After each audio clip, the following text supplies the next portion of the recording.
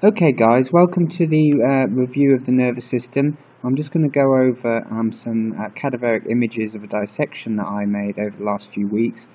just in relationship to the nervous system, and just talk about some key points and some key plexi that we're going to go over in a bit more detail in the next few videos. So here we can see a posterior dissection. This is a disarticulation, a laminectomy, and a partial disarticulation, sorry I should say. And what we can see is, as we just look in a bit closer, we can see the posterior region of the brachial plexus. So here, of course, we're going to have the brain and the spinal cord and the meningeal layers, and then this is going to be the posterior aspect of the brachial plexus. So this is going to be C5, 6, 7, 8, and T1. And you can just see here that I've just highlighted this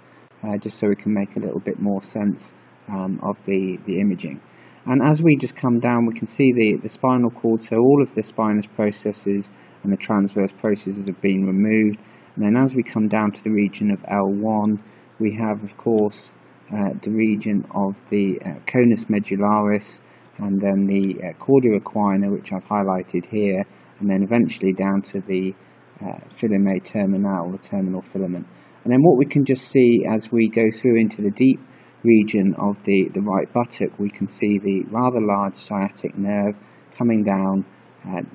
to the region of the posterior of the thigh, and then eventually this is going to bifurcate, which we're going to look at in a bit more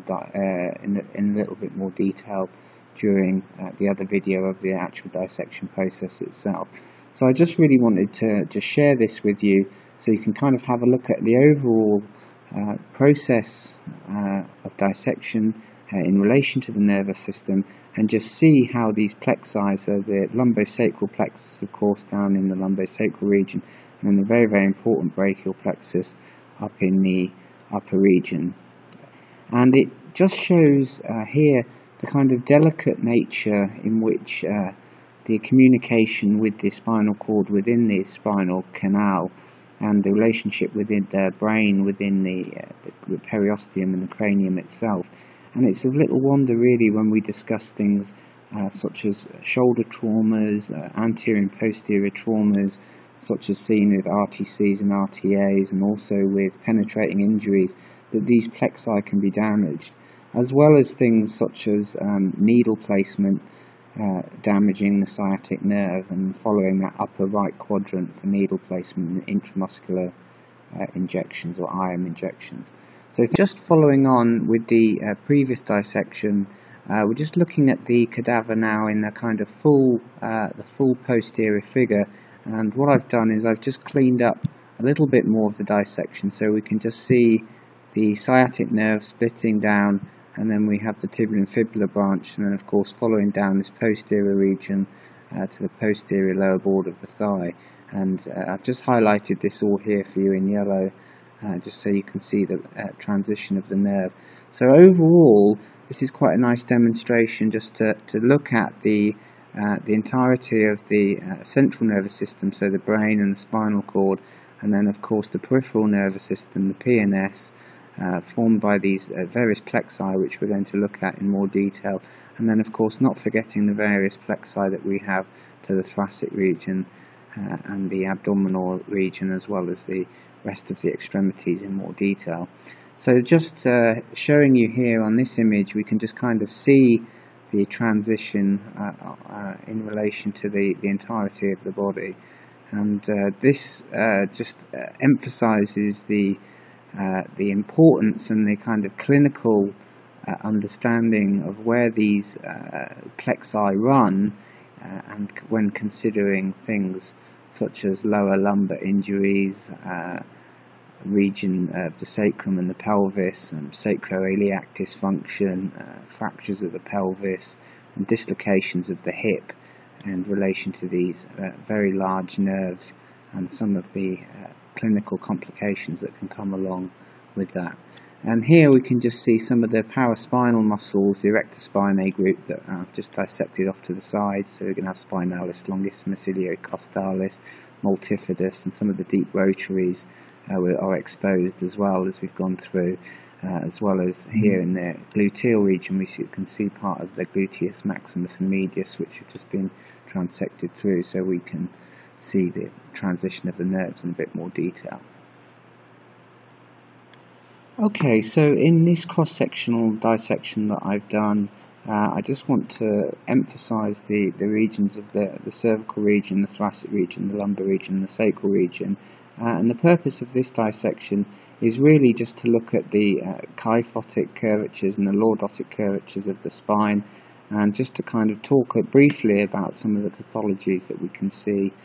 in this cadaver, and some of the other pathologies that we saw in some of the other previous cadavers as well.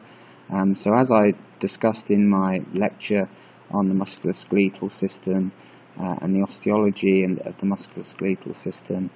we talked about osteoporosis, and over time, of course, this osteoporosis causing exaggerations of these curvatures, such as exaggeration of these kyphotic and these lordotic arches. And in this case, this cadaver actually had a very substantial amount of osteoporosis, and the bones are extremely brittle, and we could actually see in the cervical region there was quite a lot of difference in the size between the cervical vertebrae themselves, and slight displacement. And I just kind of highlighted this, although very basically in this image, just to get an idea of some of the variations that we can see in these curvatures.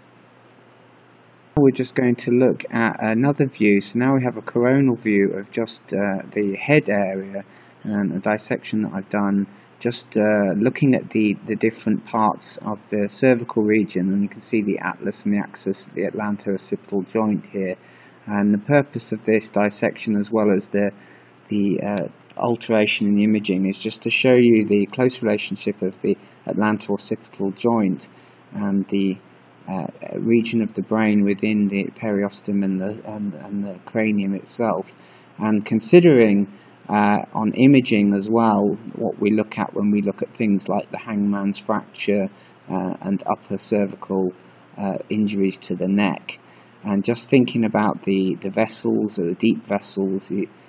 deep arterial vessels within this region, and also, as I discussed earlier in the lecture, talking about the anterior longitudinal ligament in hyperflexion, hyperextension injuries,